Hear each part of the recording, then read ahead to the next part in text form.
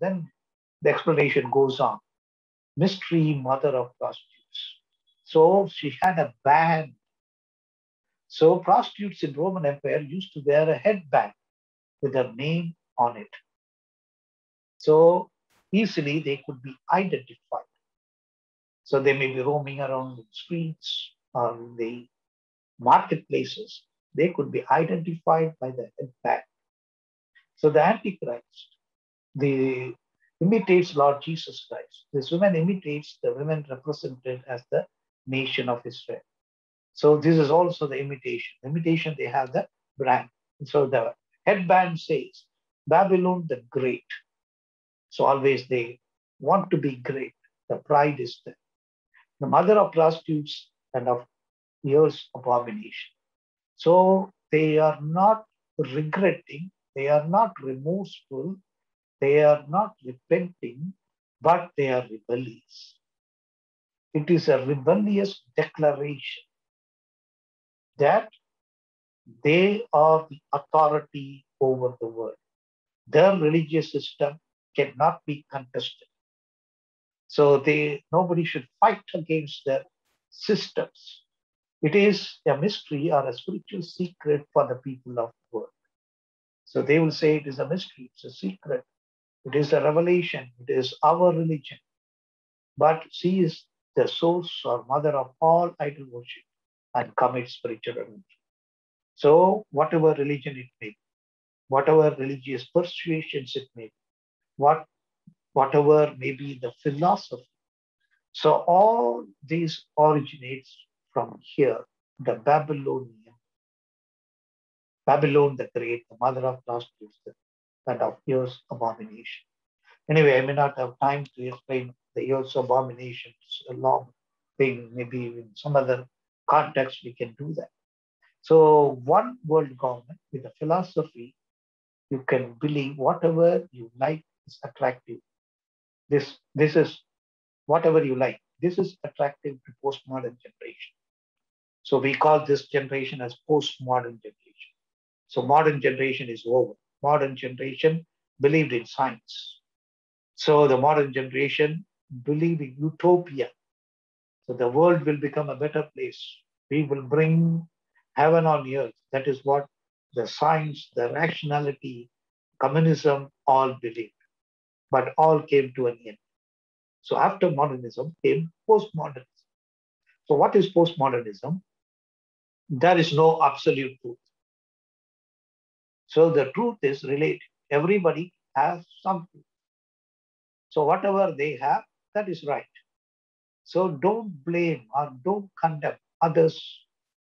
So tolerance is important. So if you say Jesus is the truth, they will not like it. So all have truth. All religions have truth. All religious books are sacred. All religious places are holy. So only then they will be attracted. So one world government with a philosophy, you can believe whatever you like. That means you can create your own gods, you can have your own philosophy, you can have your own ethics, so you can have your own morals, you can have your own world. So that is this is the Babylonian mysterious religion. So what this religion will do, they will persecute the saints. So the Babylonian mysterious women with the name on her forehead will actively persecute the saints of God. So not only persecution, persecution has been throughout the history. So all God's people, the righteous people were persecuted. Lord Jesus Christ said, from Abel, the righteous, was martyred. So the blood asked for revenge. So continuously since Abel.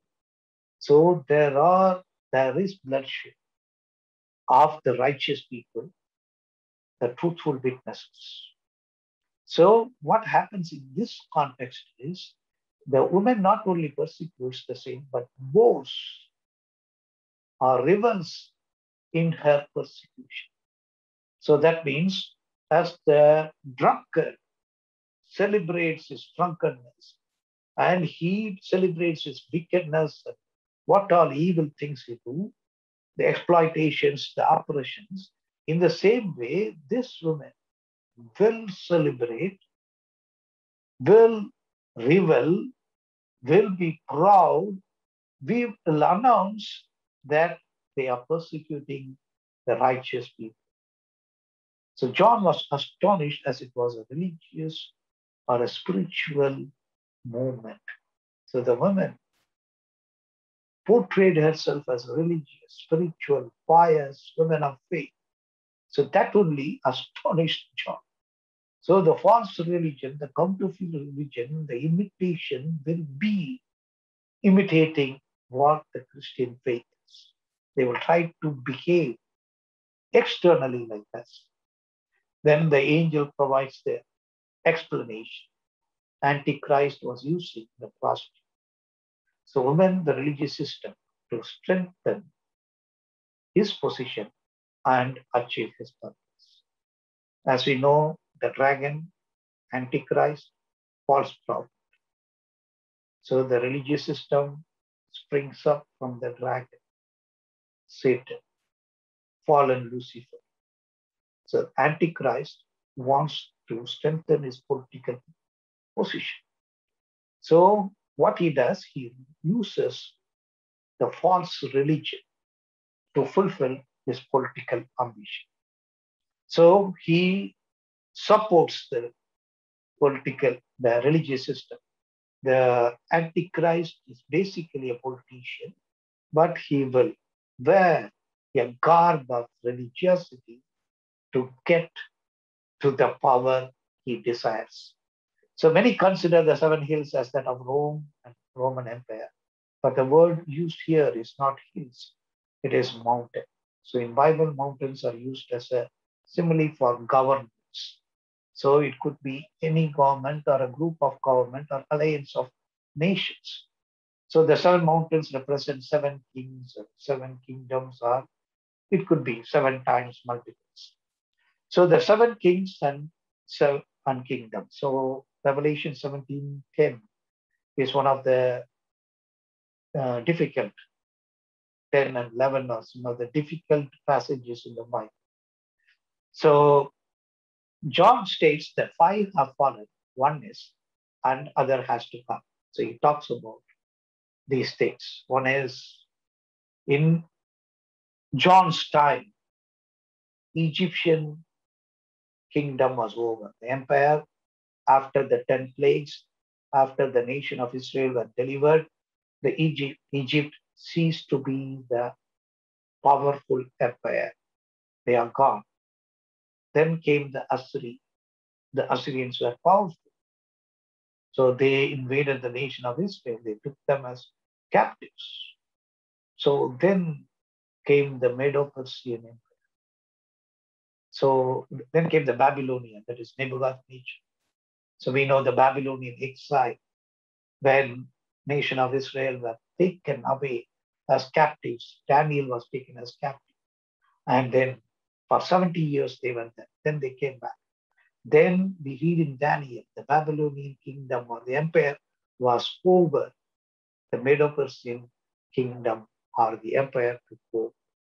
So then in history, we read about Greece, Alexander the Great.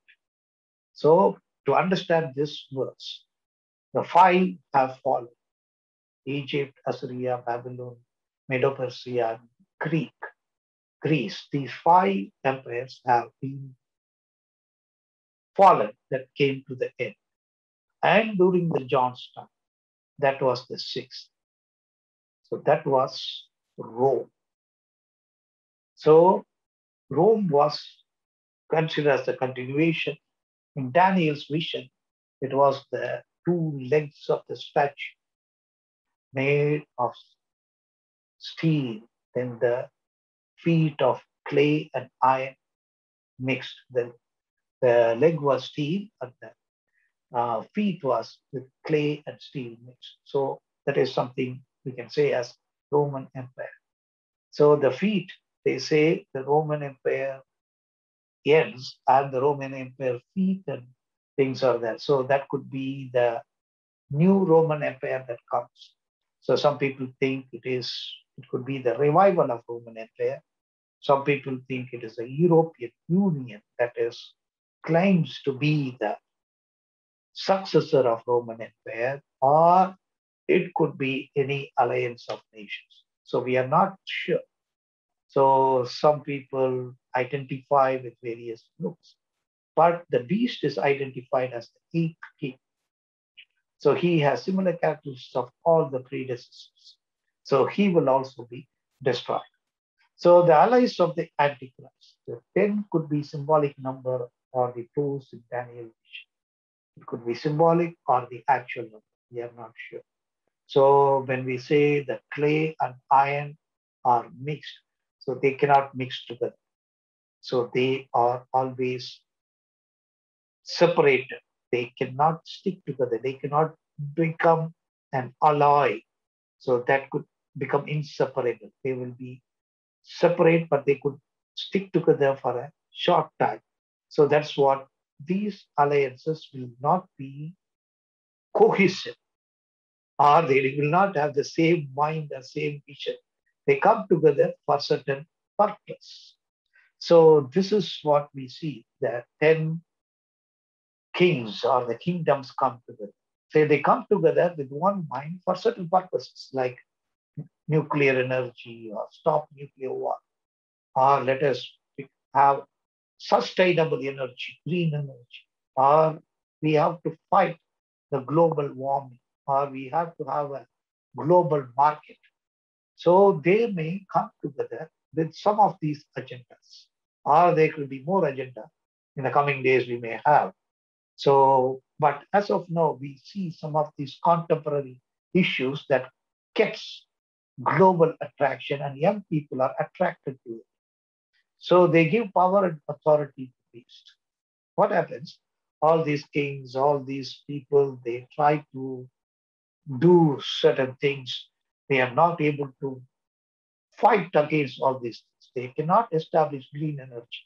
They could not stop global warming. So they could not stop forest fires. So all these are happening again and again. Then that is the time the beast will come and say, yes, I can do it.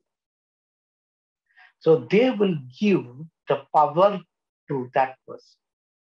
So they join with Antichrist in the war against Christ, as mentioned in the sixth and seventh bowls already we saw in Revelation 16. So the helplessness of the human kingdoms is exploited by the spiritual power of false religion, and they took control of the whole world. The prostitute dominates over peoples, multitudes, nations, and tongues. So it will be global, it will be international. So millions of people will be part of nations who speak different languages. They will be part of the whole system. So then what happens? So the great prostitute is judged. How this prostitute is judged? So we know dragon is there, antichrist is there, false prophet is there. So all the three are using the false religion. So they building up their power and authority using the false religion. So they come into authority of power. So then what happens? There is God's judgment comes upon the prostitute. How does the God's judgment come? So God divides or separates Antichrist and the prostitute. So the prostitute is the religious system. So people belonging to several religions, they claim this is my belief, this is my God. They are all together. Suddenly, Antichrist declares himself as God. So what happened to other people who said, this is my God, that is my God? They created their own God. They said, you should stop worshipping all of them. So they have to worship only the Antichrist because Lucifer wanted worship. So only he exalted his throne above the throne of God. And he wanted the angels to worship. So the Lord had to kick him out or send him out of heaven. So now he deceived the whole world. In Garden of Eden, only Adam and Eve was deceived. So here he deceives the whole world using the false religion. False religion is just a means, it is not the end. So he uses that. Then he declares himself as God. So 2 Thessalonians 2, 3 and 4. So Antichrist will appear in the temple. So if he doesn't appear in the temple, so if he doesn't have the support of the Israelites, then he will not be legitimate ruler of the whole world. So he will say he will build the temple. When the temple is complete in the city of Jerusalem, he will get into the temple and say, I am the Messiah. So then only the Jewish people eyes will be open. They will understand, okay, this is the false. Then they will reject the Antichrist. They will be persecuted. Antichrist will destroy one world religion. As he has become all powerful, does not need the religious help anymore. So that is the great prostitute church. So the religion emerges and the religion is defeated. So God's plan, God directs his judgment against religious Babylon. The wicked kings, the 10 kings instrument are the instruments to execute judgment on false religion of Babylon. The kings will be controlled or they will hand over their authority to the beast. World gets godless religion and godless rulers. Godless religion, a religion without God, because they rejected the true God. They will have religious system, rituals, sacred books, sacred places, but without God. And they will have rulers who will be godless. So, who is that great prostitute identity? So that will be a big question. Rome was the political, economic, religious center of the world during John's time. Babylon is the world system that rules over kings of the year.